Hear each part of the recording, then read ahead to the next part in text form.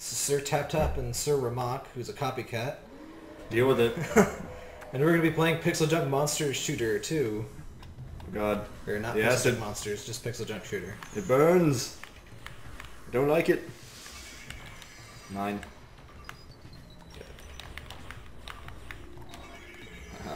Remember the controls so I don't kill these guys, like I just did several seconds ago. That's the control. Oh God. No. Why do I have rapid fire? Okay. I think you just... Did you save those guys or did you kill them? I saved them. Oh. And then I died. Oh. Alright, we need to get the gems too. I forgot about the diamonds. I grabbed the one. There's another one at the bottom. Yeah, in this game there are diamonds that you collect that are basically your... your 100% completion criteria. Okay, I got that one. And I forget which one. Well, what happened is I played this game to death a long time ago, and then I happened to play it. Don't die. What did I just say? My bad. So I played this game in the brief period between my fat PS3's last backup and the period of time where it died. So I don't think I 100% completed it, but I mostly completed this game, and then my first PS3 got the yellow light of death, and then all the save data is gone, so we're gonna try and go back through it and make it a co-op let's play, because why not? Of course. Also poison. Poison in that. Ouch. Son of a bitch. And this game has a pretty unique health system. You have like a cooldown, so like when you get poisoned, you'll notice your gauge slowly fills up with poison. Other stuff will fill up that gauge with heat, which is yellow and red. And other stuff just kills you. Like, contact generally kills you instantly. And stuff like missiles or lava will kill you instantly. And an interesting turn of events, getting close to lava actually slowly fills up your heat gauge. Which is a nice touch, because being near lava is also fatal, but most games are like, if you touch lava, it's bad, but if you go, near lava, which is also lethal, you're just fine. Nope. Because lava only does touch damage.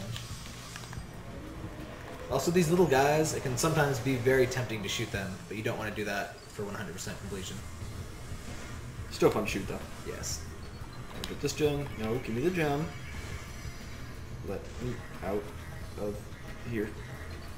Also, it gives you that nice little timer whenever you're about to die horribly. Damn it.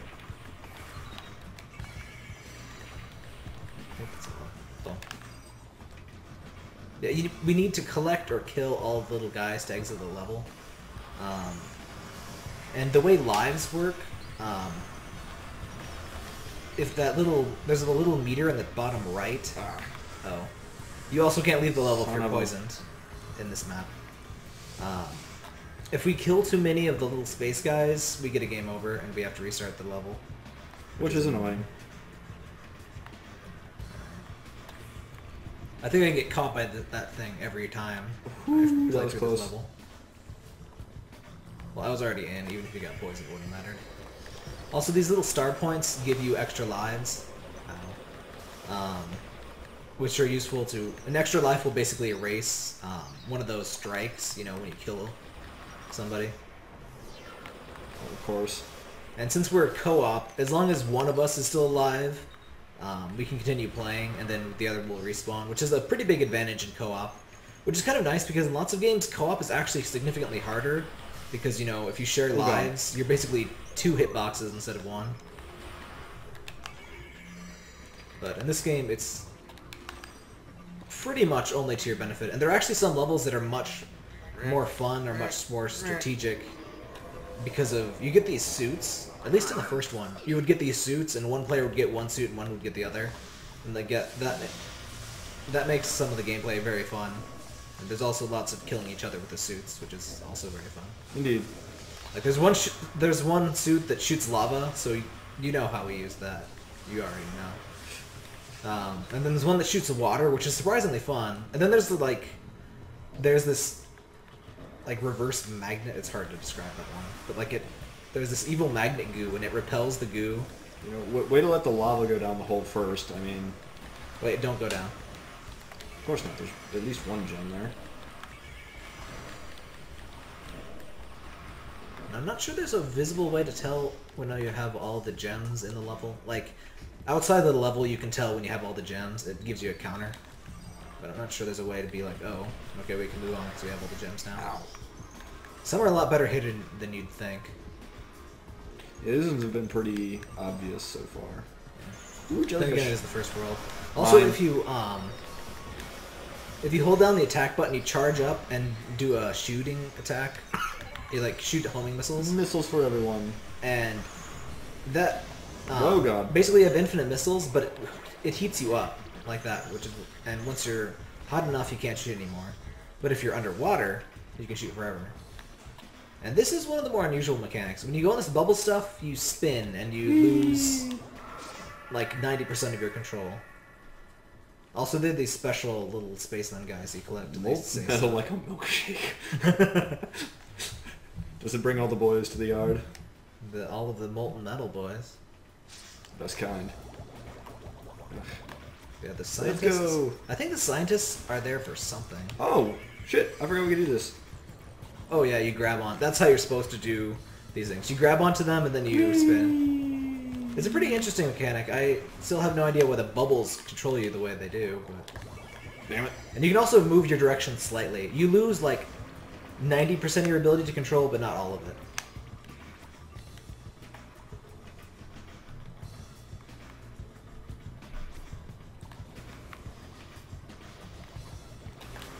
Aha. Oh, I didn't see that one. Mine.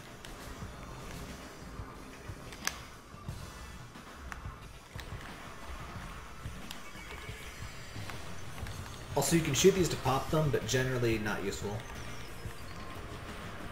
Also, anytime you see conspicuous dirt, you probably want to shoot it just because it might have stuff in it. Usually diamonds. Nope, nope, little guy, come here. Thank you. Actually, the ones in bubbles are invincible, so you don't need to worry about those. I wasn't sure if the water was gonna... Oh god, that's acid. Yep. Oh yeah, and there are a bunch of fluids in this game. It's really PixelJunk physics more than shooter, almost. There are different fluids, like there's water and there's acid, and they have different interactions. So when water hits lava, just wait for a geyser. I know. So when water hits lava, it turns into dirt. But when water hits this bubble stuff, it turns into acid. And there are various other interactions.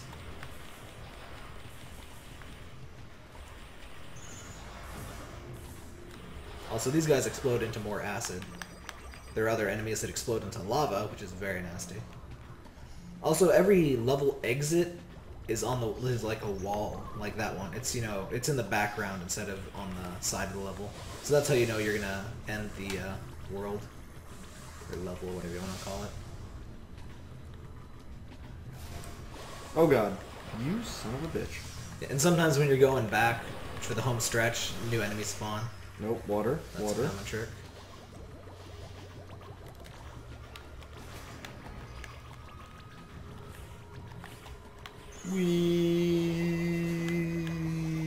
And only one of us has to make it to the exit.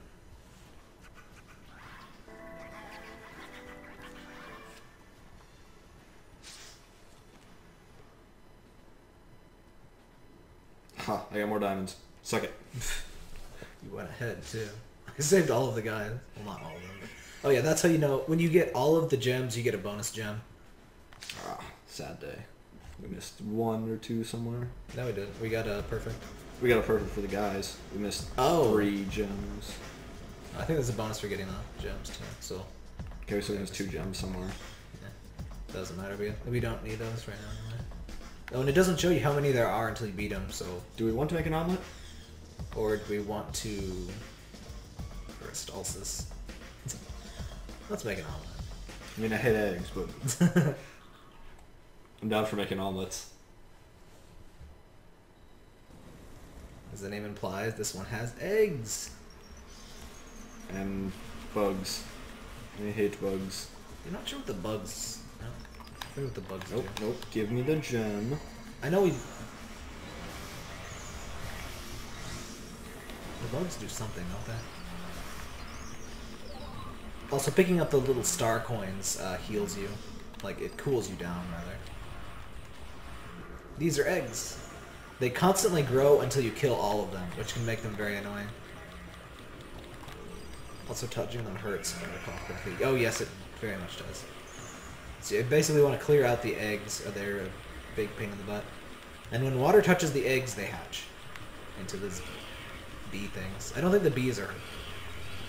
these things suck. These are insta-kill.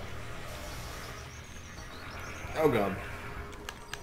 Yeah, so what you want... this little guy. That's like a water fruit or something. Best kind of fruit. These spawn... no, lava fruit is the best kind of fruit, actually. That's true. Yeah, these basically let you spawn infinite amount of water into this level. So, of course, they're pretty rare. And always necessary, more or less, in the level where they are. Need more water. Oh god. So yeah, in this one, it's basically impossible to stop all of these eggs unless you do it really early on. But you can just spill water over, and you can just... the eggs sound really unhappy. Yeah, they can deal with it. There you go. Grab another fruit. Why? Oh, I can get through this. I don't die. I would need to anyway. Alright. Oops. Ooh. Oh. Nom nom nom nom nom. You could be Pac-Man now. Oh, we both get a suit anyway. Yeah, this lets you eat through this stuff. You're basically forced to get it in these levels because there's no way to get through this stuff otherwise.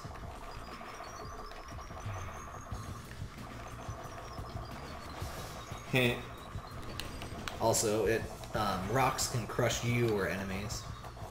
You can just eat diamonds in these levels.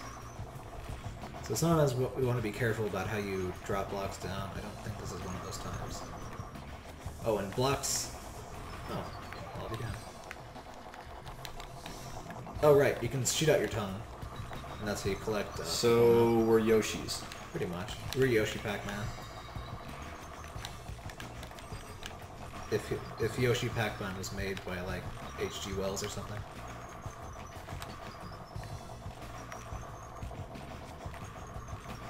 And this... yeah, the game has tips for no real reason sometimes. Because it assumes this is our first playthrough, even though it's not. But you can eat those, like, water wort kind of things, and they pop and fill with water.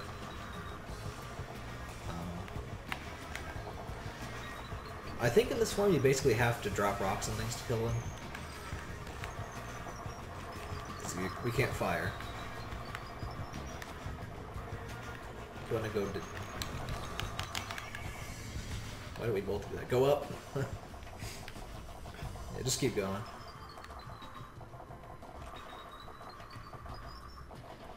As long as we don't both... whoa. Why did it spawn me in the rock?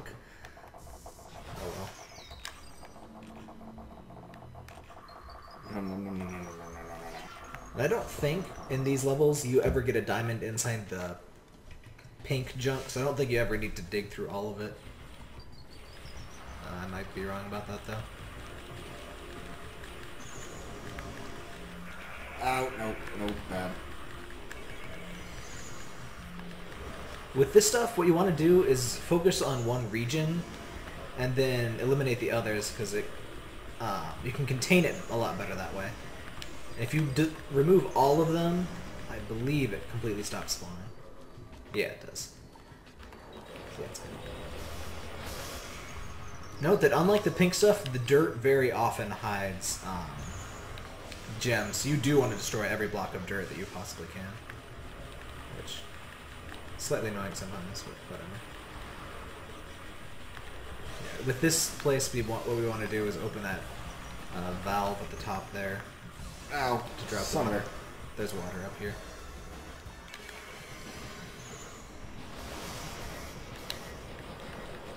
I died. Uh-oh. Also, once you're underwater, you can fire...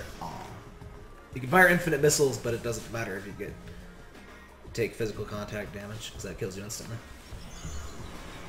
We don't really need to kill all these things. Just speedrun through it. Frick. No! Ow. Don't die through it. Ow. I had to save one of the guys.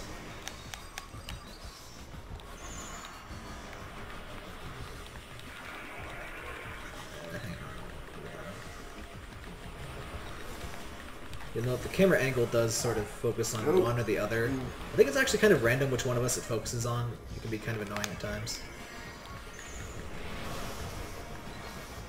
Oh, and when you kill more stuff at once, you, damn it. When did you die? I died trying to get to the water. Because acid. When you kill stuff, like, in a very quick time, you get combos, which releases more star stuff, which can give you more one-ups. Generally, unless you're killing lots of little spacemen, it's not a big deal. Son of a... Let's retry the map at the moment. I think it's just the world. Maybe the map? Yeah. Alright, cool. That's what happens when I accidentally shoot something I shouldn't. It's definitely possible to accidentally shoot the little guys, but with a few exceptions, it's generally not too big of a risk. At least not after you know where people are. When you blind fire into areas, it's entirely possible to accidentally hit the little guys. You're pretty much gonna get poisoned in this section. Ow. Ow. Oh. I somehow didn't get poisoned there. But yeah, so when there's a bunch of enemies in a group like this, you get max combo, and then every enemy you kill drops a 1-up and a bunch of stars. Just don't die. Oh, you're still not... Holy shit. I just came back just in time. I didn't realize you were still gone. What's it saying? Oh, yeah, there's one achievement where I like how it like swallows the water through peristalsis instead of just flowing down. There's one achievement where you need to grab a whole bunch of stars in one spin. I'm pretty sure I still have all the achievements. I might not have the one for 100% in the game. I played before, so I have most of them.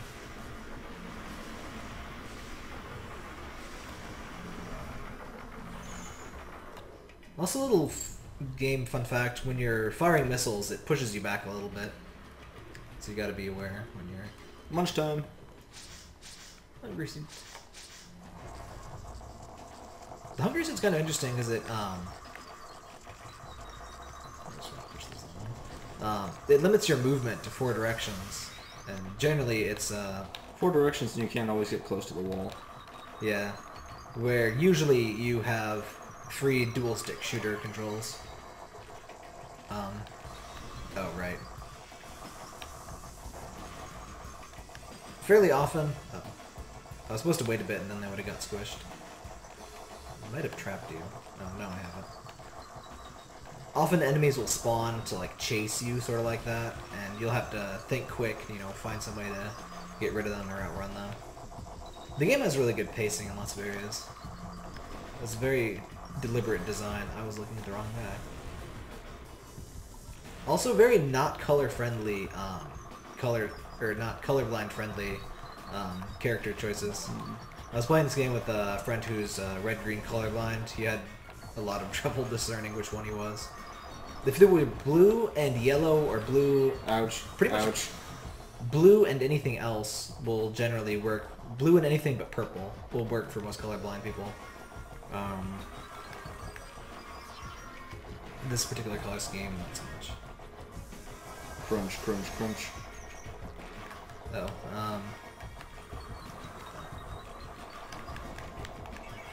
there we go. I also like the sound it makes when you're going around. I think we're gonna drop that one. Yeah, I'm gonna eat through. Drop that one.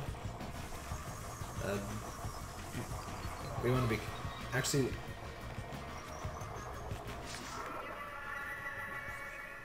Yeah. Primordial ooze. Delicious. Firepower. Oh, you mean lava?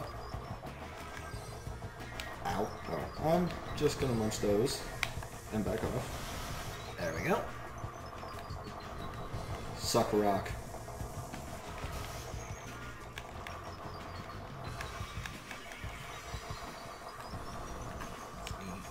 Not eat. Trying to not crush myself.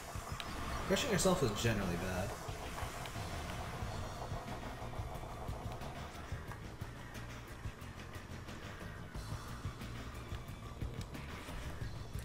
The music in this is really good. All of the PixelJunk games have really good music, really cool visuals, and solid gameplay. They're all really good. I just love all the PixelJunk stuff. Water ahoy.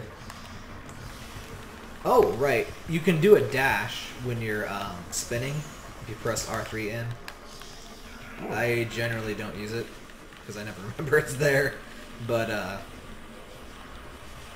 it can be useful in a few situations. Sometimes you can save yourself a lot of unnecessary trouble by killing all the eggs. Also, sometimes eggs will be behind walls and you can't seem to shoot them with your normal shot. If you just use the homing missiles, you can kill them. Because the homing missiles do AoE on impact.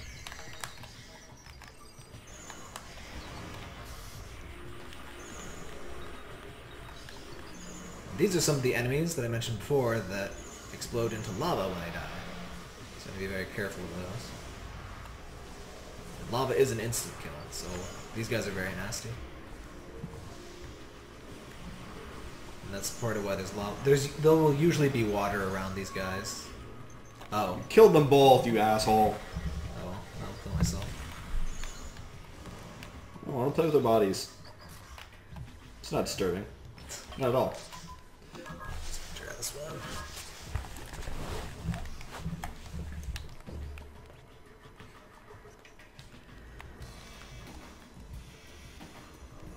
I do love the music, though. Yeah, the music's really good. Fantastic music. No bad eggs. And they all have different music. Stop. The music all has a different feel in all of the different PixelJunk games, and this one's very upbeat and funky. And still love Eden for its music. Yeah, Eden's very calming and surreal. I really love Eden's music. Which is why I bought the soundtrack. Yeah, and Eden's music is sort of a saving grace for what can be very frustrating. Like, it's just very calming, and so, like the gameplay can be frustrating sometimes, but the music just sort of calms you back down. Plus the visuals are awesome. It's just, I don't shoot.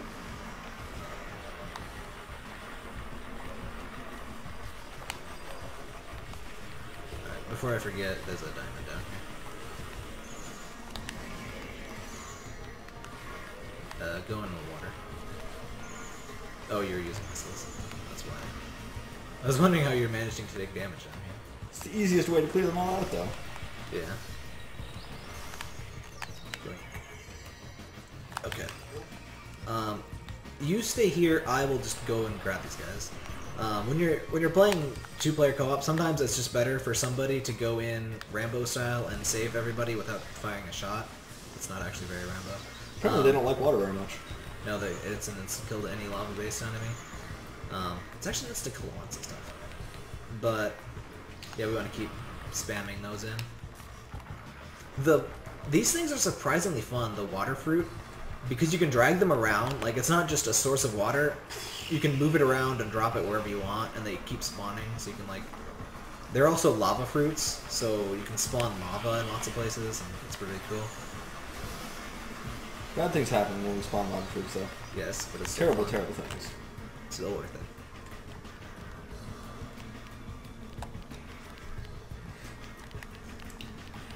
Insert sexual joke here about that opening. I don't see anything sexual about that opening at all. Oh, okay. Maybe it's just me.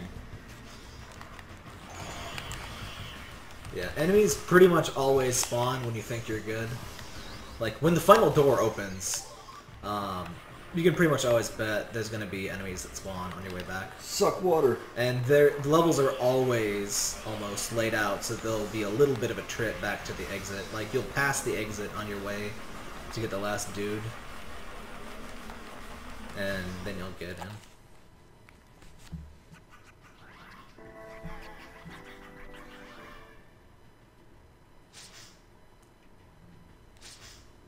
Do we actually get all the perfect rescue?